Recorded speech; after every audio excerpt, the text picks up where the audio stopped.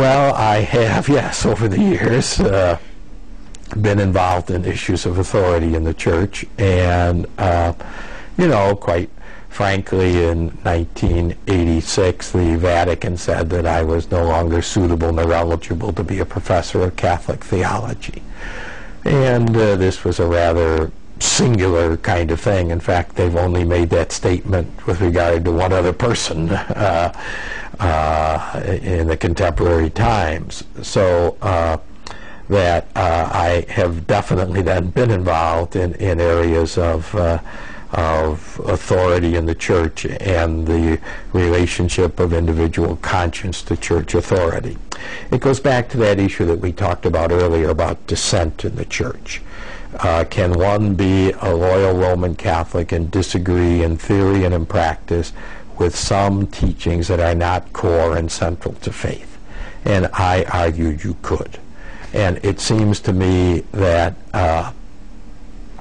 the areas that were involved primarily in this have been the areas of sexuality, contraception, divorce, homosexuality, primarily, then issues of ordination of women, etc., kinds of things. These are the issues that, practical issues again, that have come up, and that I have argued that the church should change its teaching on, and that ultimately, even at the present time, Catholics can disagree on these issues in practice.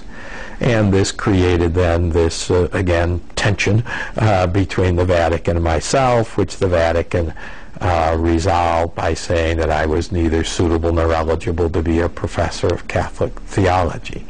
Now, quite frankly, I think all my colleagues would admit I'm not the only one saying these things. There have been a lot of other people who have said the same thing, who continue to say the same thing. And let me then maybe, we obviously can't go into all those specific issues, but just with regard to this whole notion of the possibility of dissent, just to say a few things. And a number of things come to mind. First of all, that many people often see the issue as authority versus conscience. Now, again, I think this is a misplaced debate and a misplaced statement of what the issues are here. And the ultimate reason is this, because instead of two terms, authority and conscience, we need a third term: authority, conscience, and moral truth. Now, moral truth, authority itself should always try to discover and conform itself to moral truth. Likewise, conscience is always trying to discover and conform itself to moral truth. With regard to authority, even in the Catholic tradition, to its great credit, in my judgment, going back to Thomas Aquinas, Aquinas raised an issue which, when I bring up in class with people sometimes today, they say, oh, why worry about that issue? The issue is this: is something commanded because it's good, or is it good because it's commanded?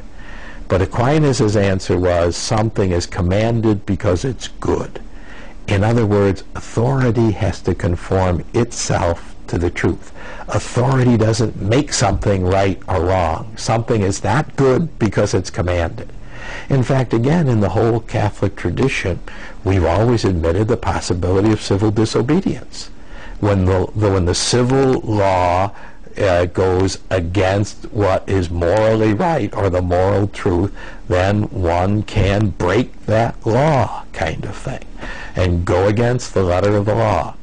So what I'm trying to point out here is that the proper understanding of authority in the Catholic tradition is not something that makes something right or wrong, but authority must conform itself to the truth, and it must use all those means of discernment, having the help of the Holy Spirit, trying to discern what is morally right or morally wrong. So that's the first point I would say about dissent, this understanding then of that the issue is not simply authority versus conscience, but both of them are ultimately ruled by moral truth.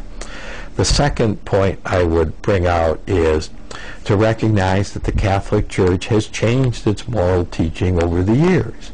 In fact, the Second Vatican Council's Declaration on Religious Liberty that we talked about before, it made a very significant point right in the very beginning. Let me introduce this by raising a question. When did the teaching on religious liberty become true? Did it become true the moment a document was promulgated and signed in Rome? Well, the document itself says no. It admits that the members, the bishops of the Second Vatican Council, learned from the experience of Christian people about religious freedom. In other words, the document itself recognizes that the teaching on religious freedom was true before the council promulgated the teaching. And so, I mean, I think this is a marvelous illustration of my point that the church itself and the bishops in the church have to conform themselves to what is the true and the good. And that the church has made mistakes in the past, has corrected them. For example, with regard to the whole question of democracy, the 19th century Catholic encyclicals of popes condemned democracy. We said that a pope said freedom of conscience is the sewer into which all garbage flows. Pretty strong statement, huh? Now we tend to forget it, but we got to have a dangerous memory that brings up those statements. Even with regard to areas of sexuality, the Catholic Church has changed quite a bit. In the old days, back in the 6th and 7th century, we said that you had to intend procreation. If you did not intend to procreate, it was wrong for married couples to have sexual relations. Nowadays, we say, no, you don't have to intend it. And in fact, accepting the rhythm system, we even said you not only don't have to intend to procreate, but you can take certain means that would make procreation impossible. So we've changed quite a bit in many areas. And in fact, you've asked me before what one of my contemporary projects is. I have co-edited a series of readings in moral theology. Just so happens I have one here. Paid political advertisement.